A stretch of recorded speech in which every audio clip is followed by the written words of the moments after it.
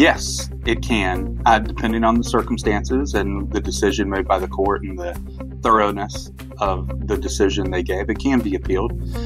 The problem with appealing court orders out of family court tends to be that the standard is going to be abuse of discretion. So unless you can show that your court, your trial judge abused their discretion in the decision they made, they're going to have a lot of leeway in making that decision in the way that they think is in the best interest of your child or your children.